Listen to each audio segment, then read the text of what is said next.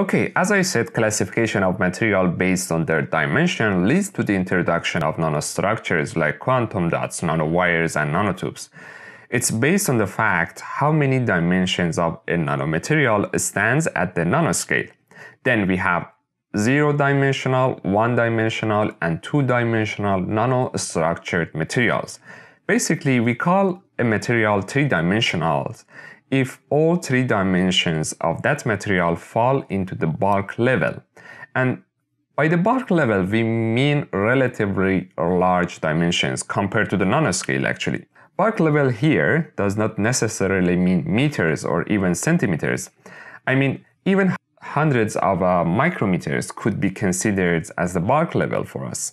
It depends on our modeling and the fact that properties still follow Newtonian rules at those bulk side directions of that material. Okay, under the same deduction, 2-dimensional materials is a material that its 2 dimensions still remain large and only 1 dimension is reduced to the nano range. Such structures are like very thin sheets, which are so-called nanosheets. A well-known example of a nanosheet is graphene, the thinnest 2-dimensional material in the world. It consists of the single or multi-layers of carbon atoms within a hexagonal lattice. Thin film and nanocoatings are kind of 2-dimensional nanomaterials as well. Nanosheets may result in exciting features like, if you remember, the application of energy harvesting from small motions. That was the capability coming from the properties of the phosphorus nanosheets actually, if you remember. I have allocated one lecture about graphene and other lectures about the nanocoating in this section, and to let you know more about the 2-dimensional materials. So just be patient and follow up to discover more. A 1-dimensional nanostructure is a structure that only 1 dimension is relatively large, while 2 others are at the nano range. Nanowires and nanotubes are some of the 1-dimensional nanostructures actually. 1-dimensional nanostructured materials are kind of quasi 1-dimensional materials in fact. If you remember, we discussed that due to the size and the limited number of atoms of a nanomaterial, quantum confinement happens and electrons cannot move freely as they do in the bulk material. So for the case of nanowires and nanotubes as the 1-dimensional nanomaterials, because of their special structure, electrons and photons can only propagate through the lengths. This makes them very interesting for nanoelectronics and optical applications to be used as a very, very thin and long enough wire in electronic integrated circuits.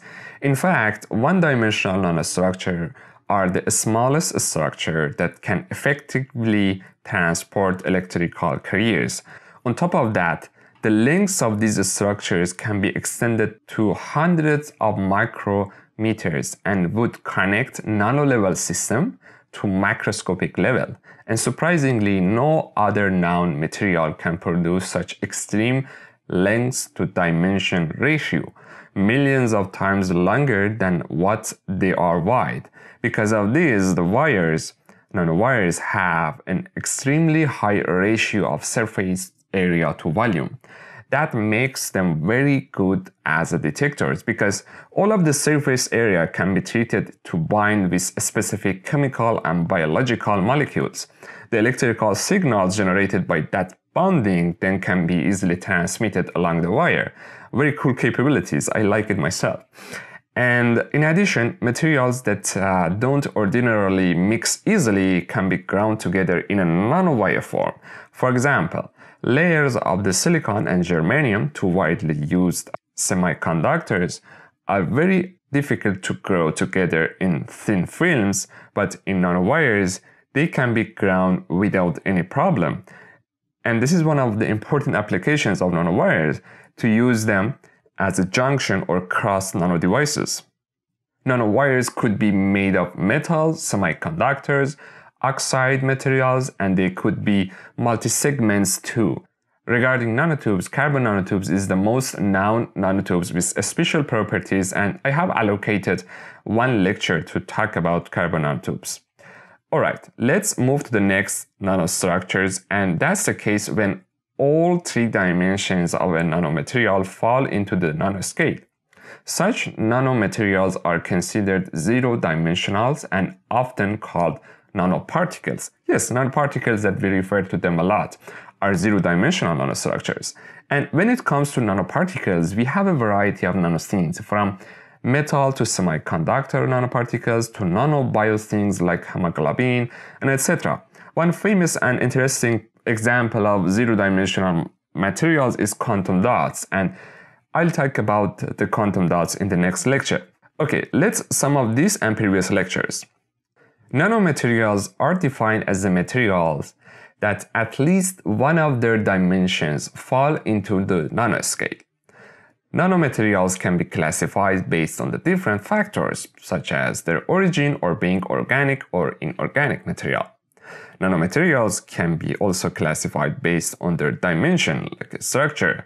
In this sense, we have 2-dimensional nanostructures like nanosheets, 1-dimensional nanostructures like nanowires and nanotubes, 0-dimensional nanostructures such as the nanoparticles.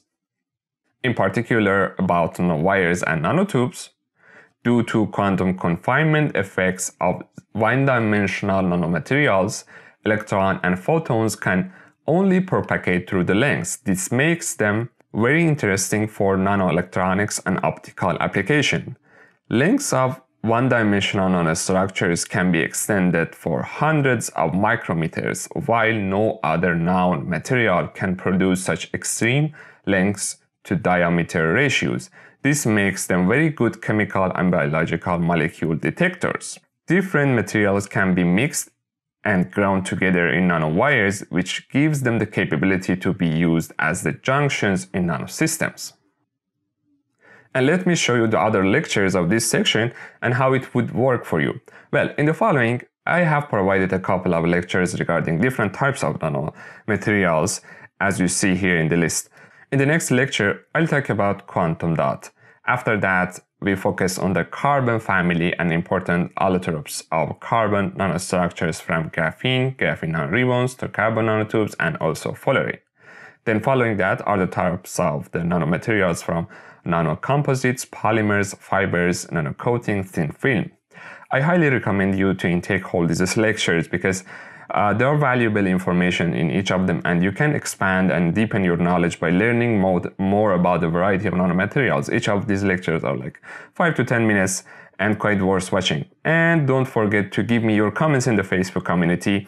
How do you feel and what could make this course a better learning module for you? Thanks for watching. See you in the next lecture.